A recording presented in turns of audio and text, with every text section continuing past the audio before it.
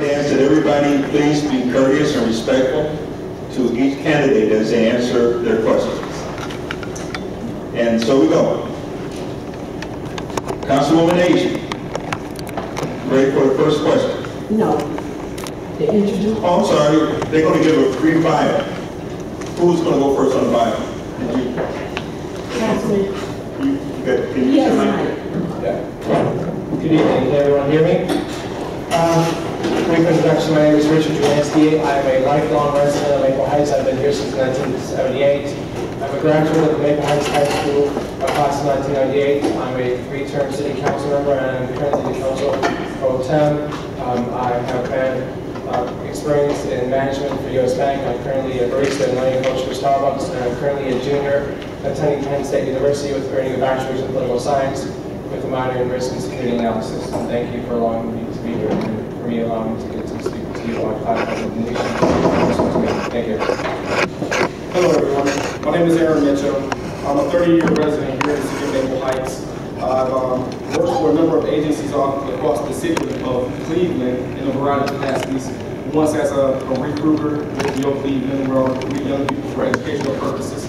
Worked as a community organizer in the university settlement, where we address community issues, as well as a community resource specialist at the university settlement, where I provided resources to the residents in the Southern community. I recently worked at Fort Brighton Family Life Center, which is located in Garfield Heights, where I serve the citizens in Maple Heights, Garfield Heights, Walton Hills, Valley View, Oakwood Village, with vital needs and resident assistance, including rental assistance, utility assistance, educational program and mental assistance, as well as before and after school care, and a food center. Right now, I currently work at Brooks Insurance over in Maple Heights. I keep everything local, and I also work part-time at the gas station overall across from City Hall. I'm in this position because I believe I have the experience that it takes to make sure or to ensure that the people of Maple Heights have a voice and have their voice heard. And I thank you for this opportunity. Good evening. The first question goes out to you, Council. Why are you seeking the office of Council President, and what experience do you have? You have 3 minutes. I'm seeking the position for Council President because we need a person with experience as well as a set of common sense solutions to address the city issues, identifying, for example, commercial and residential stabilization. We have homes that have been foreclosed, abandoned, we've lost businesses. We need someone that understands how government works and has a tangible idea of how to address these issues, as well as community engagement. We have residents who feel disengaged. We need to be addressing the issues of how to get the residents involved, youth, seniors, working families, as well as we need to be working on public safety.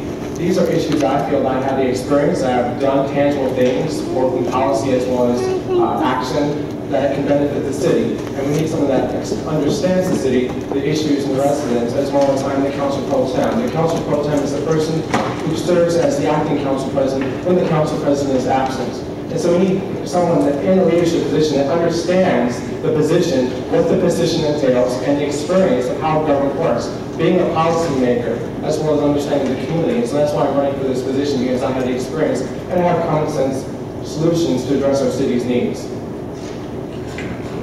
Thank you, Councilman. Mr. Mitchell. Question again, please. Why are you seeking the office of Council President, and what experience do you have? I'm seeking the office of Council President because I believe I have what it takes to help the citizens not only be inspired, but also come out and get involved. The experience I have is as a community organizer, primarily where I went door to door, grassroots level, inspiring people to take action to address the issues and needs that they have within their own community. I relate to the people in the city of Maple Heights. As I said, I attended Maple Heights High School. I didn't graduate from Maple Heights High School, I left, but I have a passion for Maple Heights because everything that I am is part of who I became here at Maple Heights. I was able to finish school because of the education I received, even though limited here in the city of Maple Heights. I have the experience in a variety of capacity. I've been serving the people in Maple Heights for a number of years. I've built relationships and friendships. We talk about ideas. There are a number of best practices that I have been able to acquire over the course of years in a variety of positions in a variety of areas working in the city of Cleveland. I have partnerships built all across the city. not only partnerships with people I can call on in times of need. I have resources that are available because I was a resource specialist. My idea of this position is not only addressing the needs of the citizens, but also ensuring that our council works as a cohesive team. If we can't agree on simple things like policy, then we have no choice. We have no solution, we have no opportunity. Our council is in a position not only as leaders, but also in a position as teachers. And how our council interacts with one another inspires our citizens and shows our citizens how we are expected for them to interact and correspond with one another. If our citizens see our council is unable to come up with solutions, our citizens are not going to be willing to work with their neighbor in order to find solutions within our community. I work on the grassroots level, which means I believe that it's time for our city council to come out of the office and start reaching back to the city and start bringing the people, inviting the people back into City Hall so that we can inspire those people to get involved and engage in the policies that are being presented to us. Thank you.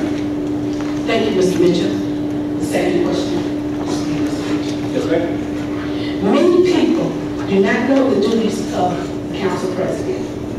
Please explain the 3 top duties of this very important elected position. Please be detailed in your response. From my understanding, the 3 top detail-oriented things that the city council president is required to do is, first of all and foremost, is to ensure that the council members are doing their job of serving the people of Maple Heights. If in the event where they are not able to serve, then I would have to step up and make sure that the people's voice is heard and their issues are addressed. Number 2 is appointing everyone on city council to a committee. They have specialty or have experience or knowledge in order to make sure that committee operates and functions effectively. Number 3 would be legislation, passing legislation, and also making sure and ensuring that the city council meetings and forums are ran properly, which means making sure that things stay in order, make sure that everyone has a voice heard, making sure that there's fairness across the board, so that we are acting on the legislation that's put in front of us, not on a personal basis, but on the stance of making sure that the council and the districts that we serve and the people and the citizens of Maple Heights have their voice heard and are getting their needs met, not our own personal needs. Thank you, Mr. Mitchell.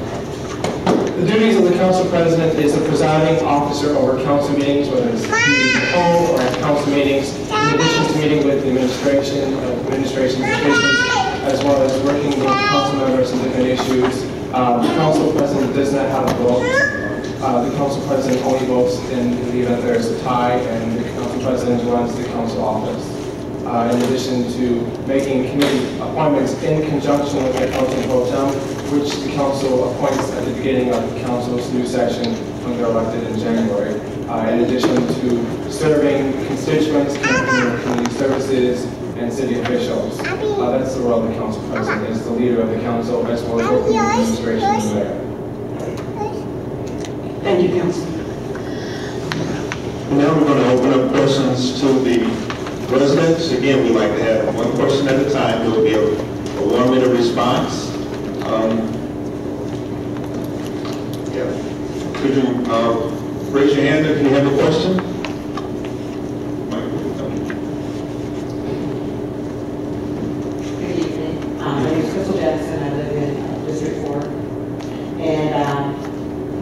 My question is for Mr. Mitchell. A lot of things you were saying about the involvement in the community are good. Why did you choose one council president and not as a council person, which seems to be a little bit more hands-on and seems to, maybe more of a fit for something? That's a great question. I actually ran for city council president because I ran for city council before. I actually got roughly about 41% of the vote, so I came in short. After that, I actually went away, and I went to work at a place called Cleveland Job Corps. In that position, I worked as a resident advisor and also student government association coordinator, where I taught young people how to operate, function, and run a government. I ran for city council president at this time because I have partnerships, friendships all across the city. As a community organizer, I believe it's important for me to teach the other council members how to be community organizers and going out and reaching out to their constituents within their districts. That's something that has been missing.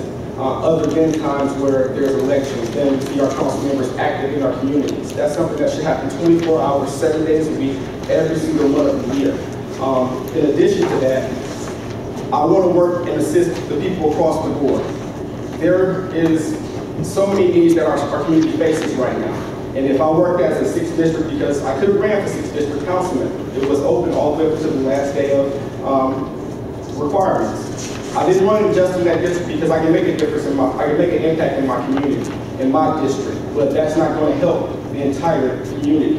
And so I believe the experience I have, my leadership abilities, as well as my training and my experience can benefit the other council members within their jobs, and that's what I want to bring to the council, is to give them an opportunity to learn how to do the grassroots organizing, because that's how we can inspire our community to get involved, and also teaching and inspiring the leadership of the future, not just the present, and addressing only solely the issues that we face today, because there's constantly going to be new issues that we face.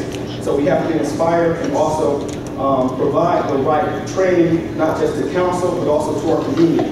I'm running for city council president because I think it's important for our council members to meet the residents where they are and help them make that transition to the next point and place within their lives. I believe it's important for our government to assist the residents in order to be successful for us to go forward. Ran out of time, but I can talk further about that. Thank you.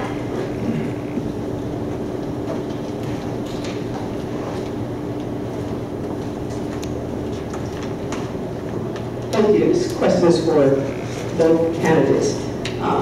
Just a day ago, there was a show in the news everybody can talk about the situation at Maple Heights High School. Both of you guys talked about community engagement and reaching out to families in needs. That was a very critical issue, so my question is very simple. You guys talk about the importance of community engagement. Which one of you actually reached out to the family members about that situation that occurred at Maple Heights High School?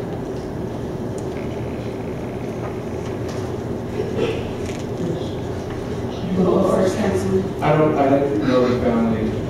I haven't heard about it. But my question is, because you guys are talking about community engagement, and you care about the community, and you care about what's going on in the community, and that is the learning lesson that the community should come together. That was a very critical issue. So my question is, which one of you have reached out to the family members to talk about that issue? I believe you did. Thank you. I did not reach out to the family member, but I will say I'm actually hosting a anti-bullying prevention program next month. That's addressing that kind of issue. I did not reach out to the family because that's a personal issue within that family that they have to work out at this point in time. I can say that literally Maple Heights for over 30 years, living directly across the street from the high school. You can actually check the records. There's a number of times where you'll see my name in the reports going outside and breaking up fights. I've been working with young people for over 17 years. That's my thing. I believe that our young people are a valuable asset and resource that we have not tapped into.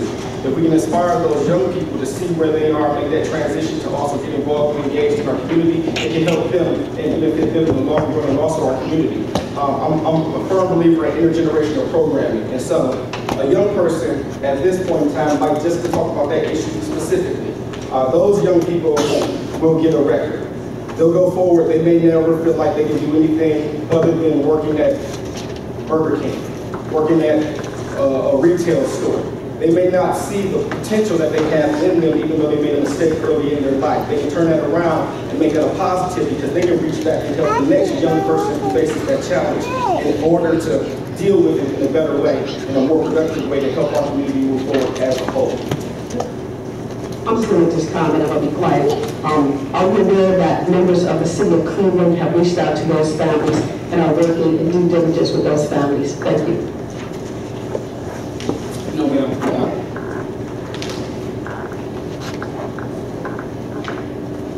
My questions is for both candidates. I hear you both talk about being engaged with the community. I just want to talk about in regards to running the actual council meeting. What skill sets do you believe you have to be able to move the meetings along, to have the meetings move smoothly? Do you believe you have the skill sets to be able to have a cohesive meeting, a meeting that has harmony? You understand the rules of order, but just having the understanding and the skill sets to move the meeting along. Do you both believe you have the skill sets? Again, my questions for both candidates. Mr. Richard? Yes, I believe I have the skill set to help move the meetings along because I'm fair. I listen. I give people an opportunity to express themselves in a way that's across the board fair. I won't allow my opinion or my feeling to get in the way of a person expressing themselves, because what they feel, other people may feel. Robert's Rules of Order is exactly how our council operates, and that is black and white. So as long as you stick to the Robert's Rules of Order and making sure that everyone is sticking to Robert's Rules of Order, the ones getting out of the order, screaming and hollering, fighting and fussing, there's a pattern and a blueprint for all the council meetings to operate and run. I've been attending council meetings lately a lot, and honestly, Robert's Rules of Order have not been implemented within our council meetings lately. So even if a person has experience with sitting on council right now, the experience that they have been receiving has not been the ideal experience, let me put it that way. Councilman? I'm a third-term councilman. I'm studying political science. Previously, I also did international relations, African Union, different simulations. I understand parliamentary procedure, and in our city's charter, we have council rules. Those are the procedures in the council rules that we follow to facilitate our business meetings. Council meetings are business meetings. They're public, but they are business meetings. So as a pro tem, as a quick council member, I understand the procedures and how to facilitate a meeting. So it's not Robert the rules, it's the council rules and the parliamentary procedures that we utilize in the council meetings. I'm not going to comment like just want to make a comment about that question that I asked, the Robert Rules of Orders. Just to clarify that, I understand that is a backup that you use if all else fails. You go to the Robert Rules of Order. So the question wasn't asked about the Robert Rules of Order, but how to the council meeting. So thank you so much. I just actually thought of this question, and hopefully I'll be lucky enough to be reelected. But either one of you that may be elected for council president is most probably going to have at least a 75% brand new council of people that have absolutely no experience dealing with everyday issues, let alone the charter and city rules. What are your plans to help educate or teach and learn and guide new people that are coming out of council? And I'd like to focus on that. My plan is having a series of workshops of educating the council members of how we go about procedures, how a piece of legislation is introduced, how the council office operates, how the administration operates, having them speak with the individual directors, police chief, fire chief, finance director, understanding government accounting, because we are policy makers. We appropriate the appropriations and we make the laws in the city. And it's integral that as council members understand the procedure, because oftentimes what's happened in this current council is there are people who are not familiar with the procedures or are trying to craft their own way of how they perceive the procedures. We all need to be on the same book. So I will have a series of workshops so that we are understanding of the council rules, the city's charter, which is the Bible of the city, of how we operate. It's our constitution. So I will have a series of workshops working with new council members of how we operate. It's not what I believe or what he says and so forth. We have to go by the book. When they say, I sat on the 2011 charter review committee as well, so I have experience with our city's charter. Like any job, in order to be effective in your position, you have to be proactive in searching for knowledge. We won't take office until roughly around January, which means we have a number of months to shadow, communicate, talk to, learn what's going on right now, currently within our council, what legislation they have in front of them, how they respond to that legislation in order to make proper decisions moving forward. Again, just like Councilman Trojanski said, having workshops so that we all can learn on the job, as well as team-building exercises, because a team that works cohesively can help and assist one another with the learning curve. So even though the council will be new, I believe in with new, there's also a certain level of excitement. There's a certain level of ambition, because we have to prove ourselves. We have to prove ourselves worthy within those positions. And as council president, I believe that's one of the things I can bring to the table, is to help inspire my fellow council members to continuously seek for knowledge, to continuously move forward and try to do their best to be prepared in every way, shape, or form. Unfortunately, I think you guys both answered the question in the way you need to, but it wasn't what I was looking to hear from either one of you, so you both talked on that one. My opinion of having a brand new council, and I didn't hear either one of you say this, is that we're going to have individual people that have individual strengths. And I think the past mistake of council was that we were never able to come out to nurture or strengthen the traits that people have that would benefit the city. We have a lot of people that have been cut from their jobs. And I'm hoping that our council will be able to step up to the plate and help interdepartmentally if they have those skills, as well as being able to nurture and know what each individual's strength is, so that when we do assign people to their respective committees, you know, you don't have someone in the school department that really wants to do community organizing, because that's not their strength. So that's something that, you know, just as a hint, I would like to have that come out of whoever ends up winning the election. And I'm sorry, those were comments and questions. Any more questions? Good evening to both of you. Good evening. I just have two questions. One of the things that I'd like to see, and I'm going to speak as a mayoral candidate, an ideal council for me is someone, is a council president, or council person, because one of the things I found just very dismaying in months of campaigning, and some of it's the residents and people don't know who their council persons are. Now, we're challenged by the fact that we don't have a community newspaper. I'd love to see the council person take charge and have consistency in the way that you communicate with the residents. Some of you have newsletters, some of you have watch meetings, some of you are not doing anything. And I'd love to see the council person take it upon himself to organize a consistent way of communicating with the residents. It shouldn't be district specific. District 1 has a council, a newsletter, District 2 doesn't. The one thing that the residents want to see is transparency. They want to know what the city news is. So while we're challenged with right now not having a news publication, we have the Maple Heights News, but they want to hear from you. One of the things that's extremely disturbing is people wait sometimes, it's twice a month that you guys meet, the council meets, and in the summer's recess.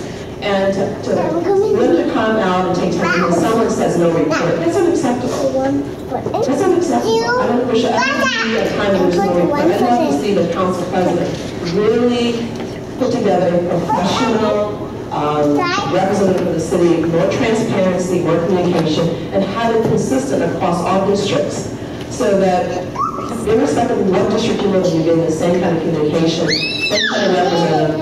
And I'd like to see you get out more. I know there's a lot of forms of workshops, but what's not happening, it keeps coming, is people don't see you enough. So I would, and I'm going to pose this question to both of you, please tell me how you will make it consistent, but also districts get some kind of feedback from their council person. And the second part of the question is, show me how to be more transparent. That's my question. And Leanne, you can start first since your hands up first. I'm looking right at you. Thank you. As a community organizer, I work with block clubs. One of the things I work in the community, what I learned is some villages, they take their existing block clubs and create a neighborhood association.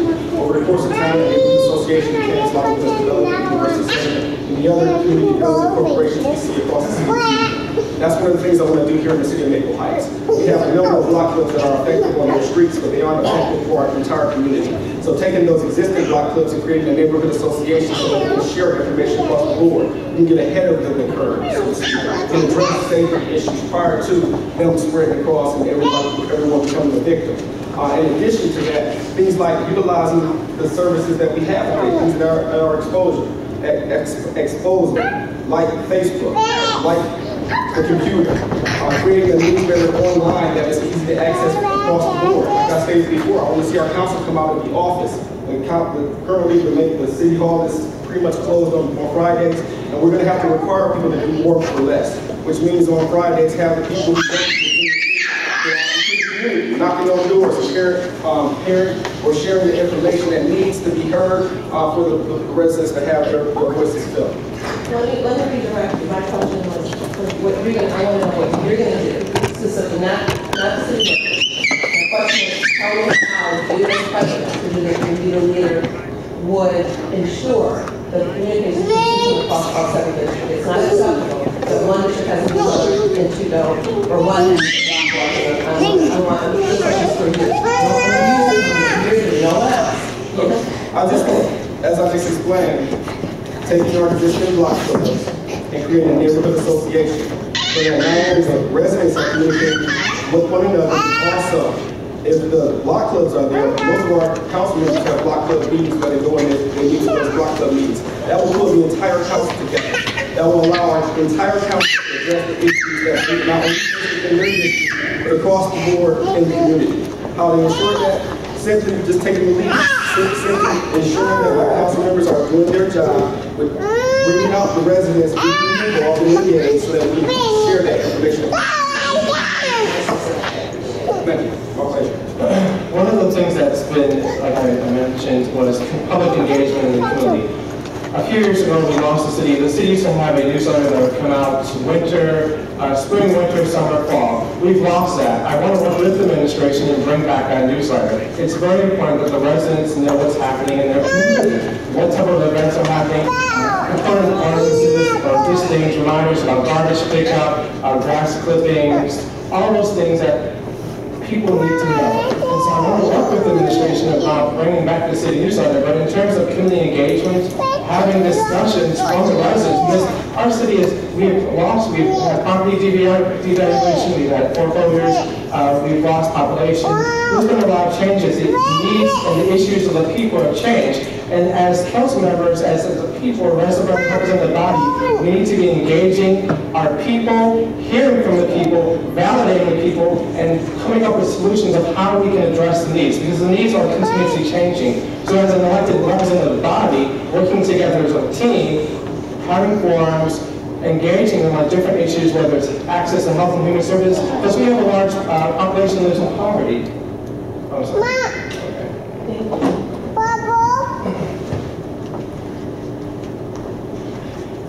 My question is for Councilman Trojanski. Yes.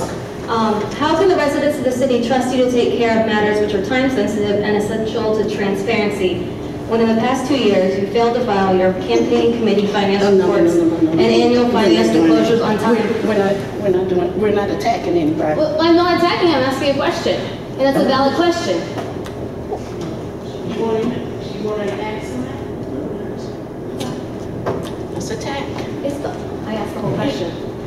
Go ahead. You didn't file those on time, so how can we trust you to take care of time-sensitive city issues if you can't even take care of your own committee reports All of and your our financial disclosures? reports are current. They are current as of last week, which would be a year and a half too late for one and over 6 months too late for your financial disclosures. They're due on April 15th each year. And your campaign finance reports are due, they're related to the election cycle. The annual one was due in January and you just filed that in May for 2014. The 2013 one was due at the end of 2013 and you just filed that one in May as well. And they're current. But they were filed late. And Yes, an answer.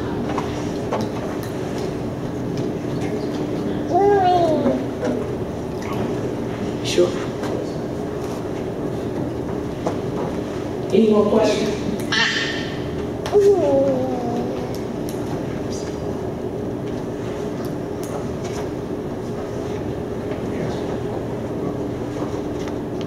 Okay, this question is for both candidates. Where do you see Maple Heights in the city council in 2 years, and how do you look to get us there?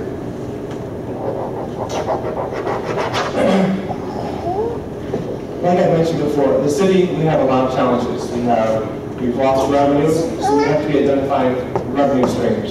We have foreclosures, we have deterring infrastructure, decreasing property values, we have more renters. So So we have to come up with concrete solutions of how we're going to address these issues. For example, the formation of a community development corporation. The city does not have the financial resources to sustain itself and to provide resources that residents expect.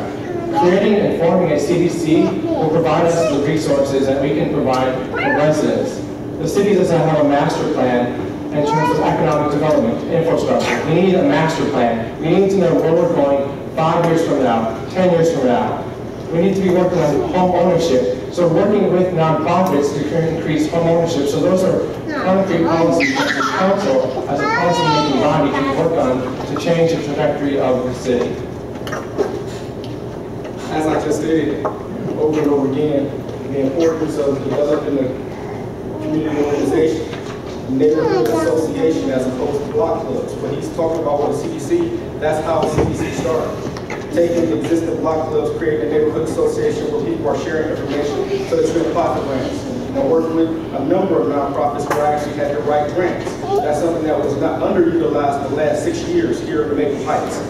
I've been talking about creating a CDC, a neighborhood association, for 6 years here in Maple Heights, ever since I ran for city council the first time.